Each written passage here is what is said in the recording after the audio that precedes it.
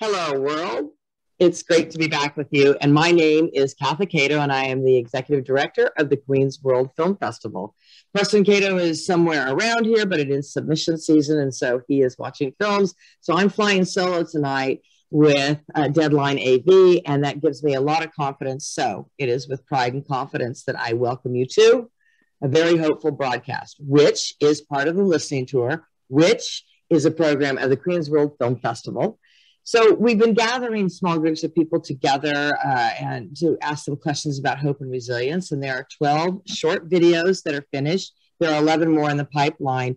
And eventually all of them are going to be living in the Queen's Memory Project, which is a project of the Queen's Library. And we're very excited to be creating these conversations and this dialogue so that future researchers, future generation can know who we were and how we continue to thrive and how important maybe the arts are to everyone.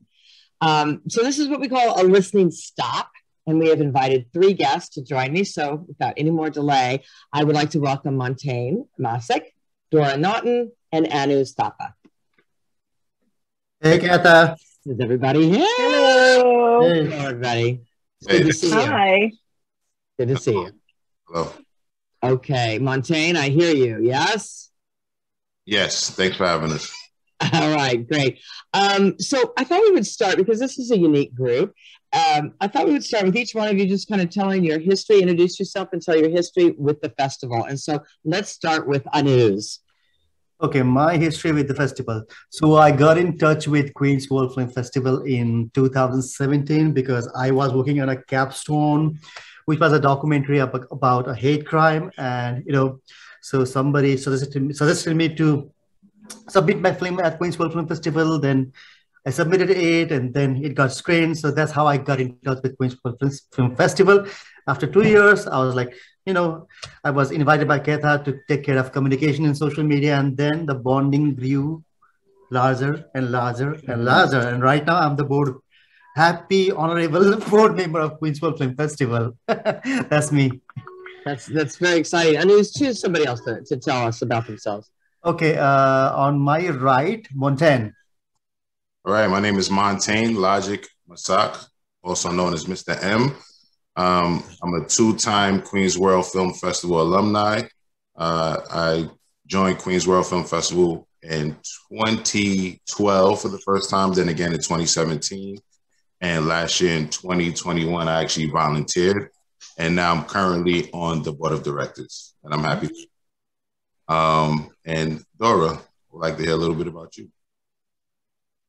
Well, thank you. My name is Dora Naughton, and I am also an alumni of the festival. I produced a short film in 2017 with a very good friend of mine named Scott T. Henson, who wrote and directed the film. And in 2018, we had a very healthy festival season.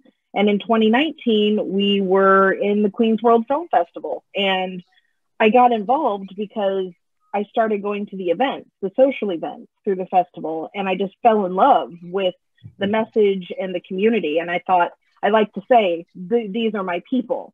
And I started volunteering as a festival associate. I was doing a lot of the event planning for Katha in 2020 when the world blew up and we ended up going virtual. Then the following year, I did another full-on festival associate year. It was great. It was so fun to be at the actual screenings, and I didn't get a chance to do that the time before. And now I am also on the board of directors. Very happy to be here. And thank you, all 3. And, I'm constantly going through my emails and cleaning them out. And I used to put emails from you into a folder for the year that you had screened with us. And now I'm putting your emails into the board of director file. And it just makes me really happy when I do that. It's really important to us. And it's great to have you with us. So thank you for giving of your time and coming to the listening tour. So how this is going to work. I'm going to ask the first question. I'll call on the first person and they'll speak. And then when you're done, you're going to call the next person, and we'll just work through our list of 4 questions. So I'm going to start with the first question. Everybody ready? Do you feel it? All right. So it's really exciting to be here, actually, to be listening. So the first question is, how do you define hope? And I'm going to ask Dora to start. Oh boy. Well, I define hope in two ways. I see it as fuel. It's fuel to the fire because it's very easy to feel hopeless at times. And especially now, you know, like with the horrible hate crimes that happened over the weekend and in general, like there's always something going on that's really hard for people. And I feel like hope is the thing that helps us enact change.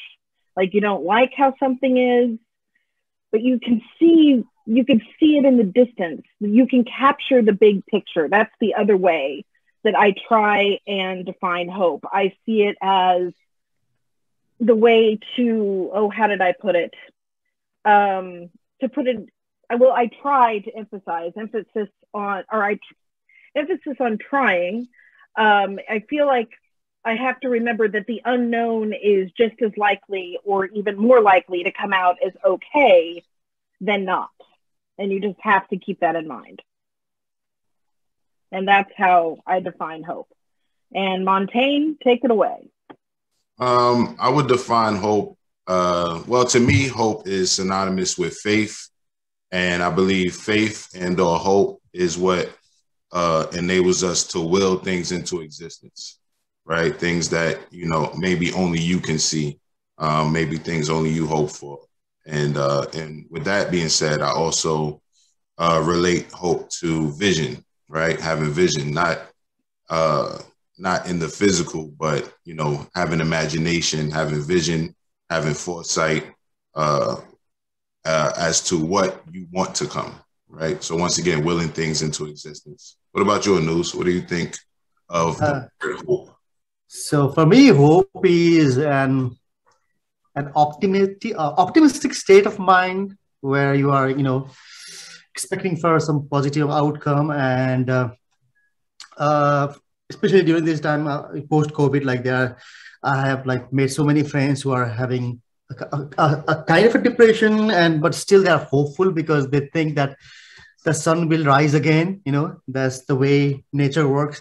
So yeah, it's a state of mind which actually keeps us going, so that we know that something good will come, and you know it keeps us moving. I guess hope always keeps us moving, even though we go through a lot in our life. Even I'm going through a lot in my life. Everyone is going through a lot in their life, but still hope is the only thing that binds them and, you know, pushes them to move forward. That's what hope means to me.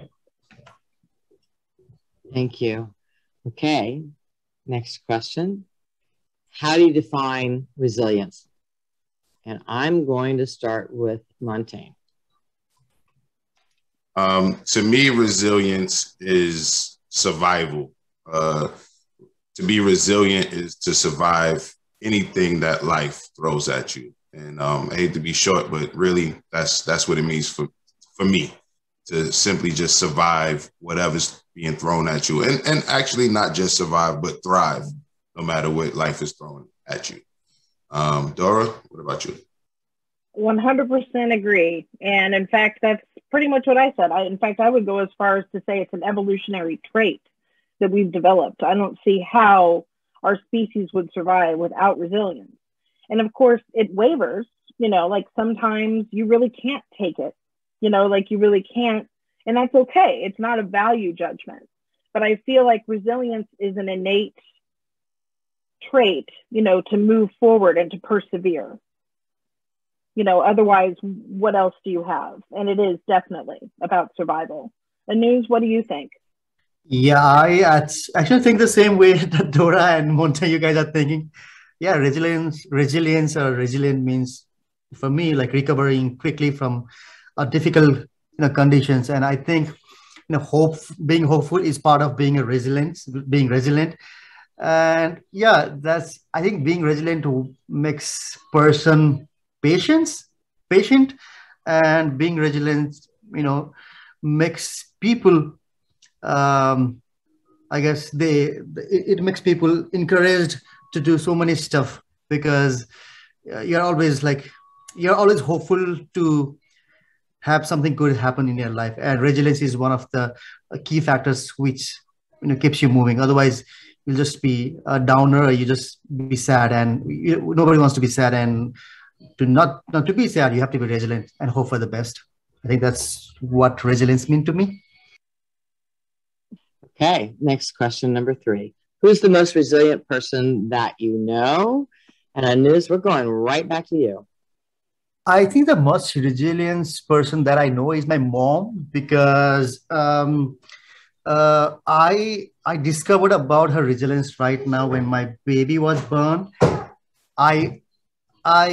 She has a good political career back in my country, Nepal, and she now has the guts to take care of her grandson at the same time. But I knew when she came here in the US, and like she was helping us take care of the baby, she was just juggling her political ambition in her country, and then taking care of her grandson at the same time. And I was really fascinated to see that side of my mom, because I have always seen her as a mom, but now I see her as a grandmom at the same time. And I see her like she doesn't want to let go of her political ambition, political career, and she doesn't want to let go of her being a grandmom. So she's resilient to move forward, and she's really patient in handling both things at the same time. So for me, my mom. Montaigne? It's almost a little unfair of a question, because I know so many resilient people in my immediate family and or my friends, right? I mean, I want to say my mother, I want to say my aunts. They've came from Haiti to America young, and still, carved out a path for themselves, and that's successful, and, was able to be a positive influence on me, etc. But however, the first person that came to my mind is a friend that I went to college with, who's no longer with us, who was also an actor. He was pursuing acting in LA at the time he passed. His name was Theodore Future Jones, and he renamed himself Theodorable. Theodorable. And if you see him, and knew his spirit, you'll know why that's even more, funny. It's funny just the concept of it, but he was a bright spirit, but if you look at him, you would just think he was just a stone cold killer, right? He had this big scar on his face. He was this big brolic guy, and but he was just like a lovable person. But when I met him, we started an organization in college together called Street Smart Movement. And the concept of that organization was to pave a way and create a network for people coming from backgrounds like ours. And at the time when I met him, he did not want to be involved with any organization. He didn't want to have too many friends, because his past relationships with people led him to more trouble. He had a background of incarceration and et cetera. And he fought several bouts with homelessness. And even when he went to LA to be an actor, and it would just so happen the creator would move me to California at that same time. So I was able to witness him, find his way out of homelessness and poverty and into the acting world. And I just know so much about him that I can't say right now, but that guy was probably one of the strongest people I ever had the pleasure of knowing, and stay positive the whole time. And that is not easy to find in people that stay positive while going through trials and tribulations. So I want to dedicate this moment to my guy, Theodorable Future Jones. And Dora. Well, cheers to Theodorable. That's awesome. For me, it's, how many people do I know, and I do have to say my mom is incredibly resilient. She's one of these people that has survived things that are unimaginable, and she managed to break the cycle of negativity in her life when she met my dad. And they both had similar, survivor things. And it was something that they wanted to do. They wanted to start a family to break a cycle. And it worked. They had a very happy marriage, and my dad passed away, and I saw my mom grieve. And that was really difficult. And I'd have to say she's tied right now with my father-in-law, who currently lives in Kyiv with his wife, who's Ukrainian.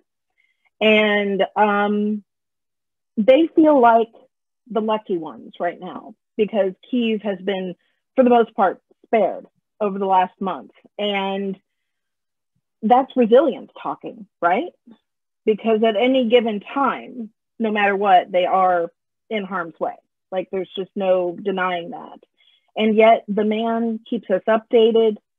He goes out and goes shopping during the day with his wife, and they take care of each other, and they take care of their neighborhood and their community and their friends. And it's just, it beggars belief, you know, and we get a lot of gallows humor. I won't go into specifics, but we get a lot of the kind of defense mechanism I think a lot of people can relate to. And anyway, he's just one of these people that just will always press on. He went back to Kyiv after being at his other house elsewhere in a different country, even knowing this could happen. Like, I'm sorry, I'm just blown away by that. So props to my father-in-law, big time. Those are pretty moving stories. Thank you guys, really, seriously. I promised myself I wouldn't speak until the end, but it's just such an honor just to sit here and provide time and space and not be in a rush, and not be checking my emails and just like listening. I feel like we're defying this divide that we have right now. And I just thank you so much. So our last question is, what do you hope for? And whoever, let's go, Dora, let's start back with you. Oh boy. Can I say world peace? Like right now, like that, I feel like there's that our fates are intertwined with all the different cultures and religions and backgrounds and socioeconomic situations that people are in. I feel like there has to be a way for these things to connect, that people will finally be so tired of fighting that they will, you know, allow their governments to do the right thing, or, you know, pick the people that will do the right thing. And in the United States in particular right now, I feel that we're at a very critical period when it comes to that. And that would be my hope, that we wipe out white supremacy, that we wipe out racism, that we wipe out homophobia, transphobia, everything. And that even though there are people who have values that you have to respect because it's a different culture, it's a different life, you know, like I don't want to be ethnocentric about this, but I feel like there has to be a happy medium that we as humans can find and that can empower people, basically, like the equity that is needed to empower people. That's what I hope for. Oh, Logic, give it to us. Sorry, I forgot I was supposed to pass it on.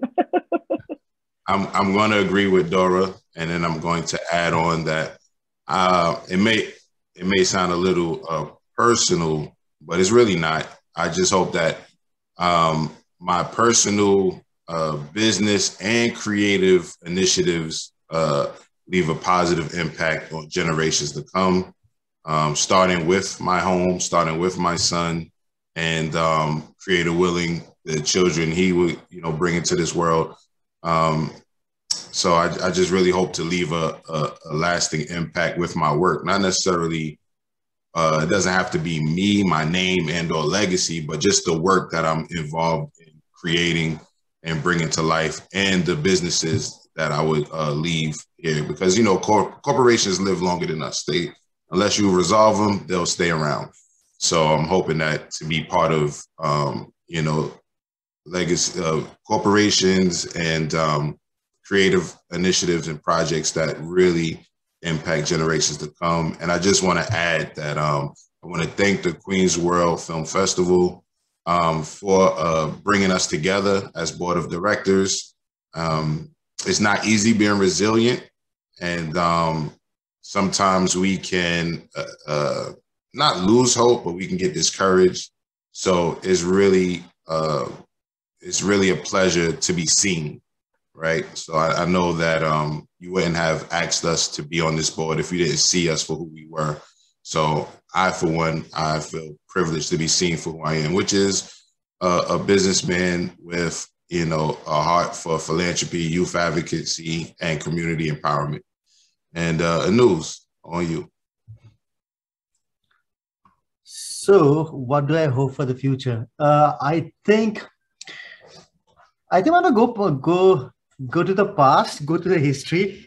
Meaning, I want to go back to the pre-pandemic time where everybody was meeting everyone. You know, there was a feeling of touch. Like I really miss feeling that touch with people.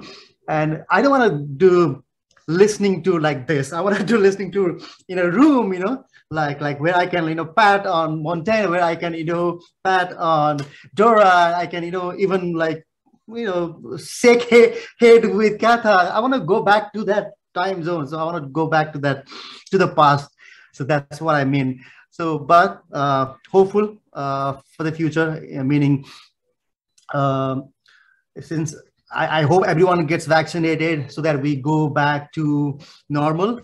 And yeah, and I hope the conflict that we are seeing in Europe and, you know, Asia and the Middle East, they get solved soon so that everyone can have a good time and live in peace, like what Dora said. Like we want to live a peaceful life and, you know, die in a peaceful way and say, okay, the world where I was born in is at peace, is in a good hands. So yeah, I hope nice things in the future.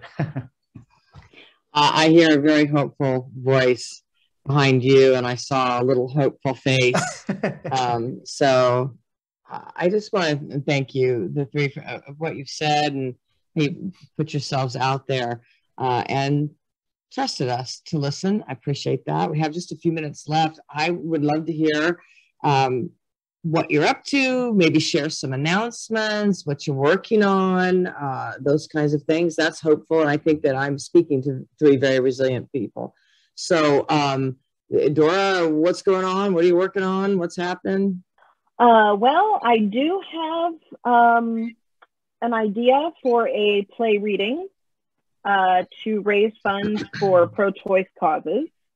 It's a very lofty goal, and I'm going to work on it and see what I can pull off. And in the long run, Jean and I my husband and I were supposed to go to Kyiv in Ukraine this summer. But what we have planned is, as soon as we can, you know, once the war ends, which it will end, we're going to go and volunteer. That's great. That's our great. plan. Yeah. I don't even know what to say to that. Like, I wish you could go and just hang out. Yeah. You know, I want to be sipping an Aperol Spritz in Mariupol right now, and I can't because it's gone. Well, they better get ready because you're going to clean that place up. I can tell you that for sure. We're going to try. We're going to try. Montaigne, what's going on? What are you working on? Well, due to the pandemic and, you know, the whole COVID thing, I had to close my studio I had in Brooklyn. But recently I just partnered with somebody to reopen the studio in Far Rockaway, Queens. So my energy is in getting that studio active as the one I had in Brooklyn pre-COVID. And during the pandemic, the 2 years of the pandemic, a lot of my productions that were going on in the studio that became virtual, that looked like me producing a lot of talk shows and podcasts, and even some music video mix shows and game shows virtually.